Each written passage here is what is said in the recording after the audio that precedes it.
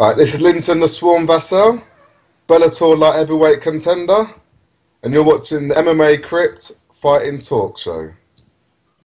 Gregory Stone, Makeup.com. On today's show, we're speaking with new UFC signee and former Lonsdale British welterweight champion, Mr. Tom Breese. Welcome to the show, Tom.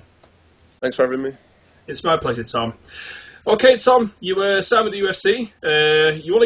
That's coming off just one fight for Cage Warriors. We know in the news recently there's been a lot of what should we say? We call it uncertainty in regards to Cage Warriors' future. They've offered all the fighters on the roster one fight elsewhere, any promotion, so I believe. Obviously, I'm assuming there's a few promotions what they won't be allowed to fight at. Your manager, of course, Graham Boylan, he stepped down as CEO for that company. There hasn't been an event for 4 months now. I believe you was on the last event. I think that was Cage Warriors 74. So there's a lot of uncertainty regarding Cage Warriors' future. I just wanted to know, in regards to you, Tom, how much of a factor that played in you signing with the UFC and deciding you. It was a big factor. Yeah. There was a couple of shows I could I potentially fought on, but we felt like the UFC was the best move. That I'm ready for the UFC, and with Cage Warriors not having any more shows, I didn't want to get signed into a contract with another show outside the UFC. You mentioned a couple of shows there. Obviously, you can't name names, but was that international shows? Was that regional shows in the UK? Obviously, you're sticking. Do you live in Canada now, Tom? Is that where you're based now? Yeah, I'm living in Montreal. Was there sort of Canada-based promotions? We know there's a lot of promotions based in Canada. Could you tell us where they was based?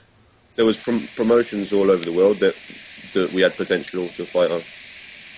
Okay. Well, speaking of Cage Warriors, just maybe a personal opinion here, or maybe just an opinion as a fan.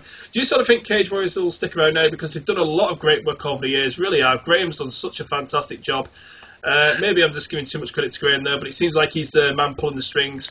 But it really seems like a shock. Like, they really reached number 3 in the world in a lot of fans' eyes. They're just sort of like, fans are questioning, are they going to be around in a few months? Are they going to shut up shop? What do you personally think, Tom? Well, I hope they come back and or they stick around. There was the best show in Europe by a mile, but I'm not sure what's going on. It could be financial problems or anything. So I hope to see them come back, but I'm not sure what's going to happen. Now, as I mentioned, you only had one fight for Cage Warriors. From what I can recall in a post-fight interview, I think it was with Front Row MMA, Steve, you mentioned that you wasn't happy with your performance for Cage Warriors. So I just have to ask this, Tom. Obviously, jumping into the top level of the fight game now in the UFC, would you prefer more fights? Possibly. Obviously, we know you can't predict what's going to happen with Cage Warriors. I'm assuming you was planning to have more fights with Cage Warriors before you signed on with the likes of the UFC or something. Would you have preferred more fights just to get your footing back? Because you're coming off nearly 2 years out of injury, and a serious injury at that. Would you have preferred at least a couple more warm-up fights, so to speak, before signing with the UFC? Not really. I kind of felt like I learnt a lot from that fight, and now I know, I dust off the cobwebs because, I believe at the level I'm at, if I would have continue fighting on Cage Warriors at that level, I would have. The fights would have been very short. You mentioned that you learned a lot from that fight. Could you tell us what you learned? Just I hadn't fought for 2 years, so just the feeling of being back in there, and that competition experience. I've been competing in grappling a lot as well outside of MMA. Just to gain that competition experience again. I think the biggest thing that I learned was, I've had to see someone about a nutritionist about cutting weight because my weight cut was awful. I felt so weak in that fight. You only seen a small percentage of what I'm really about because the weight cut, it wasn't good at all. Now, are you sort of surprised that the UFC came calling so soon? Because we know that you're a top prospect coming out of the UK. You moved over to Canada now. You trained at TriStar. You was the BAMMA British champion as well. So obviously you got a lot of credentials in such a short career. But are you sort of surprised that the UFC come calling because you was off 2 years and you only had one fight back?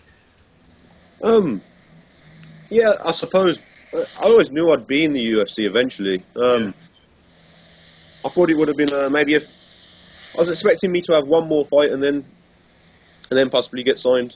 But the UFC are signing guys now with you know that have had less fights than me. So a lot of the champions like Chris Weidman, John Jones, Cain Velasquez, they entered the UFC with like 4-0 records. So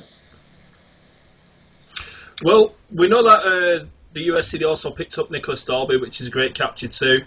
I just did that Invicta picked up Paddy Kiansad as well. So it seems like the bones are starting to be picked of Cage Warriors. We mentioned that you want to see Cage Warriors stick around, but do you think maybe this is the beginning of the end for Cage Warriors and the UFC are really going to start picking the bones of that promotion because there's still a lot of high level fighters there, a lot of great talent. What's really not got the name recognition yet, but really real gems in that promotion. And I think the UFC know it too. yes, yeah, definitely.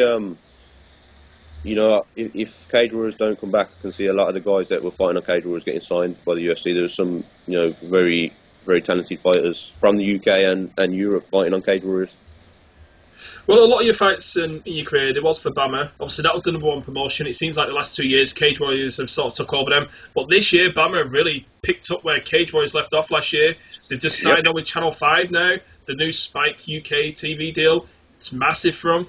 They've obviously started building their own fighters, they call it New Age. But really, I think BAMMA could pick up a few talent there. Do you expect BAMMA to dominate 2015, obviously with Cage Warriors having a slow start? That's because you fought for both promotions, mainly. I want to ask you that question. Yeah, definitely. I think fighters are gonna fight on the shows that are gonna be putting on the most regular shows, where they know they can fight regularly. So and BAMMA, it's the biggest platform in the country right now. So I can see a lot of fighters wanting to fight on BAMMA. Now, I asked what sort of impact you think BAMMA are going to make in 2015. Just what type of impact are you looking to make in the UFC welterweight division this year? I want to go in. I'm going to take it one fight at a time, but I want to go in there and make a statement. As long as I'm improving as a fighter, I'm happy, and I believe I'm more than ready for the UFC.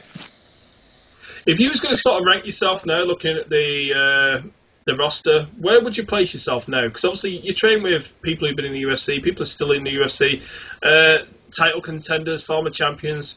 Where do you sort of place yourself now? Do you still think you've got a bit of work to do before you break into the top 15? Have you sort of mapped out a plan when you can reach certain levels? Or do you think if it was thrown to you, maybe 2 fights down the line, that you could hang with a top 15 guy in the UFC? One fight at a time. I have to see how it goes. I'm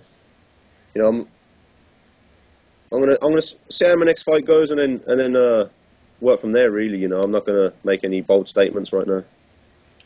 Has there been talks of your debut yet? I know you can't mention names, I understand that. But usually once a new signing is signed with the promotion, it's been announced, usually within a week, at least mainly 2 weeks, there's always a fight announced. Has there been some names mentioned, or is it just purely signing with the company at this point? I have a date for when I'm fighting, and I know where the fight will be, but no names yet. Can you release where you can be fighting? And when No, fighting? the UFC are going to release. Okay. Now, obviously, the UFC, there's decent names in BAMMA, there's decent names in Cage Warriors, but when it comes to the UFC, there's sort of like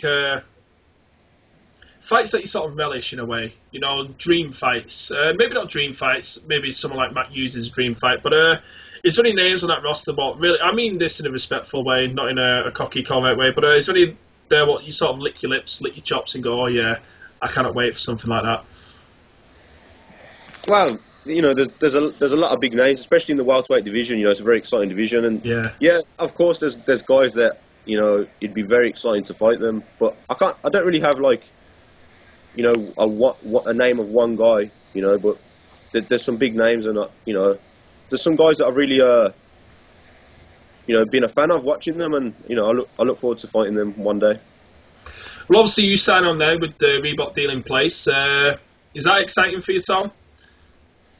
To be honest, I'm not really sure how the Reebok deal works for the unranked guys. I understand that they make a walkout T-shirt for you. This is what I understand. You wear it on the press conferences. on the interviews, etc., pre-fight, post-fight press conference, you walk into the cage vet. I believe that they sell it online, and whatever they make and how many ever sell, you get a certain profit off it. That's from what I understand.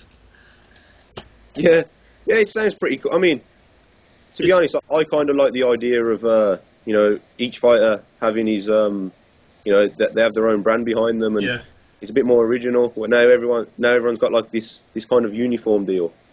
I'm not so keen on the idea, but So that sounds like you have an easy time with sponsors there, Tom. Have you got along with sponsors okay? Because there's a lot of fighters what really have a hard time tracking them down, getting paid, etc. So are you someone who's had good relationships with sponsors in the past?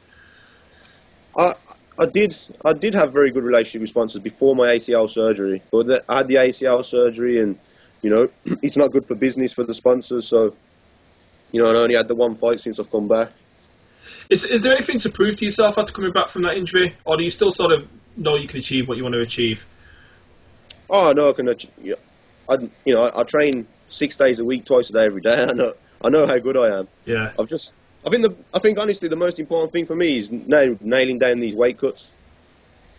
Well, you know how good you are, but the fans over in America, there's a good chance they've never heard of Tom Breese. Obviously, the UK fans know exactly who you are. So, for the fans who haven't seen you fight yet, what can they expect from Tom Breese when he makes his UFC debut?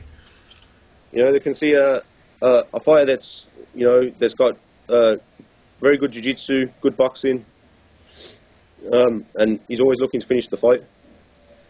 Well, Tom, thank you for joining me today. Is there any thanks, mention, sponsor that you want to say before we leave? Yeah, I'd like to thank my team, TriStar Gym, and the coaches there, and everyone that's helped me in my career to get me where I am today. Awesome. From the MMA Fighting Talk Show, as always, thank you for watching.